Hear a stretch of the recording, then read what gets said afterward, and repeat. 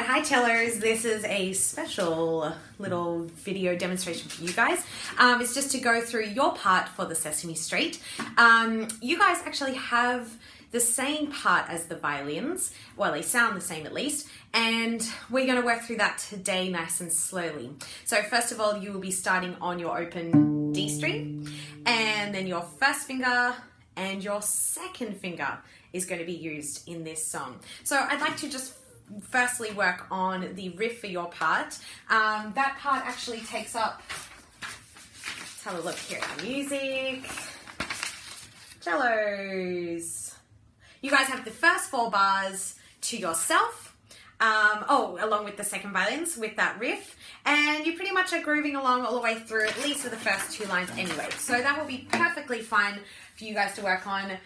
Toby and Archie, you're actually sounding really fantastic this morning with this little rhythm. So essentially I'm just going to play along with you guys to see if you can play along with me. Let's do this. All right, cellos, here we go. I'm going to count you in. We're starting with our open D string. Let's make sure we've got some good bow technique. I think we've got a little bit like this, but I'm going to get my cello teachers to double check that for me, okay?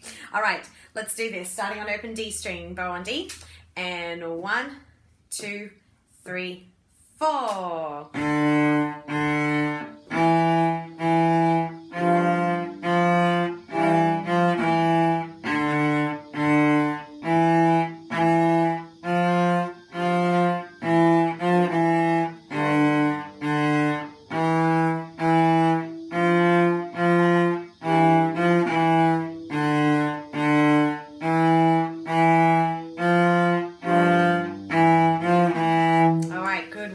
So I want you to practice this riff as best you can for these next couple of times. We will have a look at getting you guys through the whole song because you have been picking this up really fast. So let's keep on top of it. If you like, you can push your tempo a little bit. We might be able to hopefully get everyone else to follow along next week about this speed.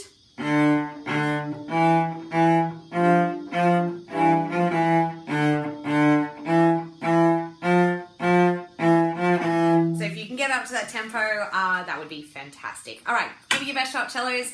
Really good work today. We are very lucky to have you guys in our ensemble, so keep up the good work. Bye.